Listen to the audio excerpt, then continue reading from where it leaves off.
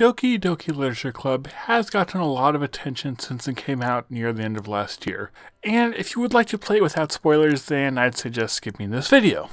Anyway, Doki Doki has received nearly universal praise for its unique way of subverting the gamer's expectations, along with its focus on mental health issues.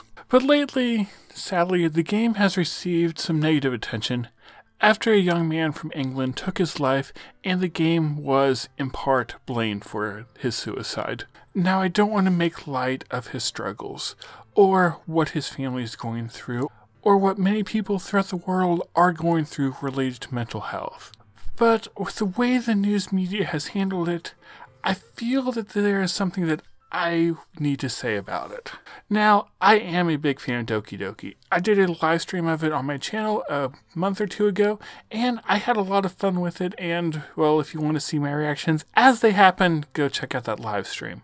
But yes, there's a lot to this game that makes it worthwhile, and this is what I feel a lot of the news stories are missing, though we'll get more to that later. As far as I can tell, the news site that broke the news was the Manchester Evening News, which tells the story of how Doki Doki dragged the young man in before he committed suicide.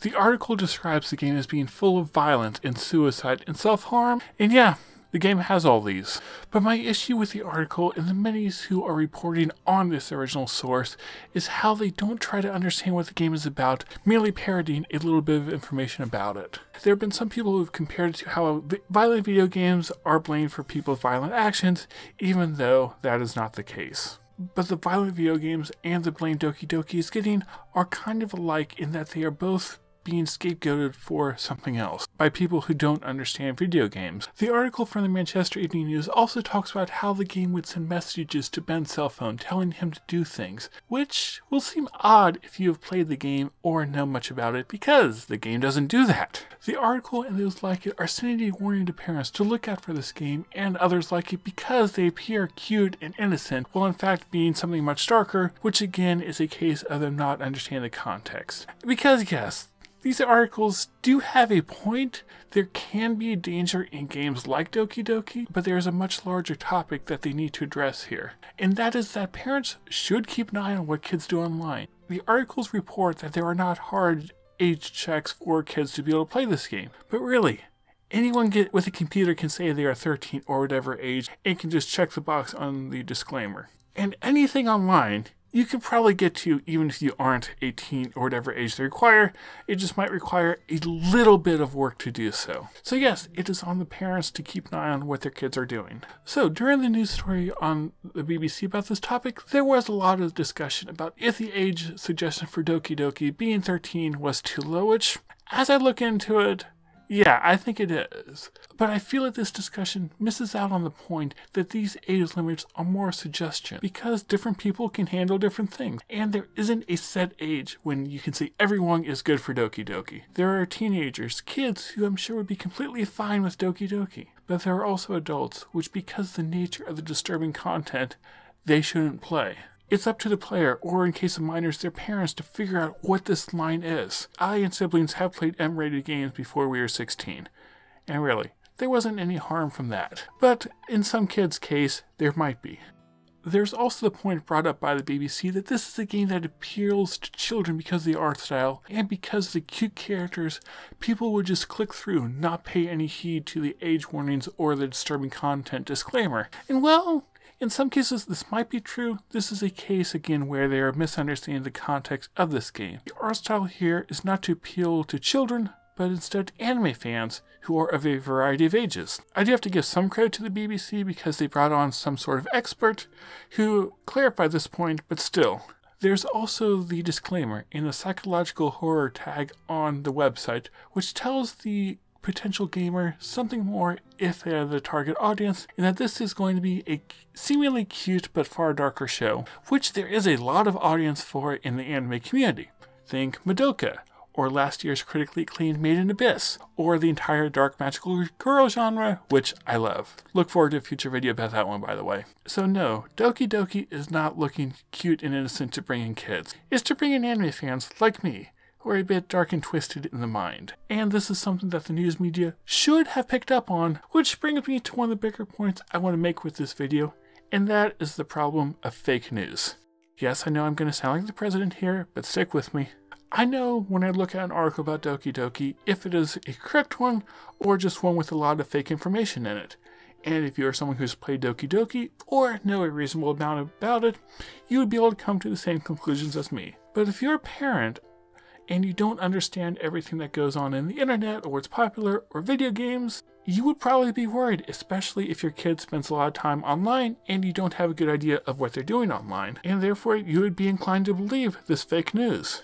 I know there are a lot of topics I'm not an expert on that I don't know as well as Doki Doki. So when the media reports on these, how am I supposed to know which articles are actually truthful and which ones have no idea what they're talking about? Like business or finance or health or politics.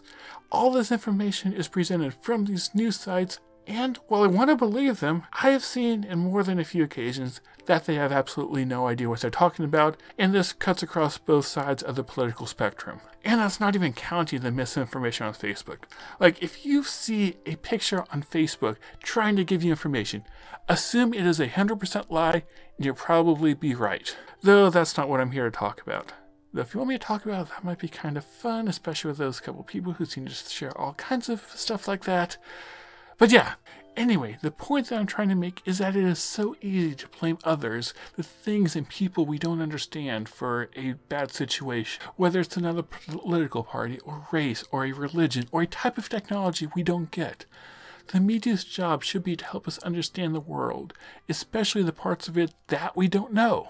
And yes, there are some sites and newspapers and stuff that try to do that, but it feels like a lot of them, that's not their intention. One of the sites that I did like when I was researching this was Mirror, which did have a somewhat clickbaity title telling people this is what parents need to know about Doki Doki. And it actually did do that. It gave a summary of the game, the disturbing content, and also gave parents some tools to help better monitor the games that their children are playing. But it took this a step further and talked about the good that Doki Doki can have on those who play it, and pointed out some other games kind of like it that might be of interest. Like Oxenfree, which looks really cool, and now I kind of want to do a live stream of it. Look out for that. Especially since it's on Steam for $5, so yeah, I need to go buy that as soon as this video is done. Hopefully it's still on sale then. Anyway, while not for everyone for a variety of reasons, Doki Doki really is a worthwhile game to play. The fact that it's a video game allows it to have a different kind of impact that most mediums can't. When you're watching an anime or reading a book, you see what the main characters are doing. You may feel some of their struggle, but when you're playing a video game, you are the one struggling to accomplish whatever goal that is, and that lets these games have so much greater impact. And that's what makes Doki Doki feel so real. Most of the news about it lately has been pointing out the dangers, how it can drag people in.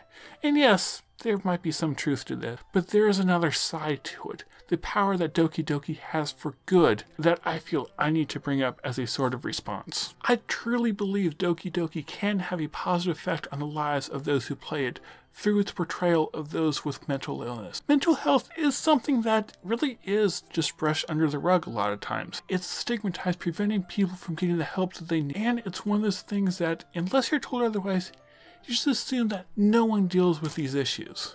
Though that's not the case. And Doki Doki forces a player to see the flaw in this assumption, specifically with the character Sayori. And it is haunting how well that is done. Sayori is the happy, fun character, your childhood friend, the one you are drawn to from the start, or at least that's how I was.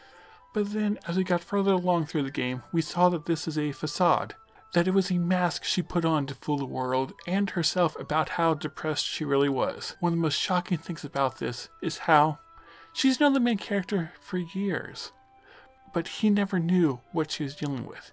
He thought that her quirks were just that, fun little weirdnesses about her. And this is what hit me most about the game, because I know and really care deeply about those who are just like Sayori. Sayori is a character that many can relate to, either with how they are, or they know people who are like her. Those who fight with depression, hiding it from those around him, only sometimes letting the cracks in the mask show who they really are. And they have friends who want to help them, who want to say these encouraging words, but they have no idea what to say. Through this game, I feel like I kind of better understand those around me and those I care about, at least in a small way. But I feel like it was able to shed a little bit of light on their struggle. And for those who are struggling with depression, it can shine a light for them to help them to see that there are those who understand them and that they aren't alone, that there is someone out there who can relate.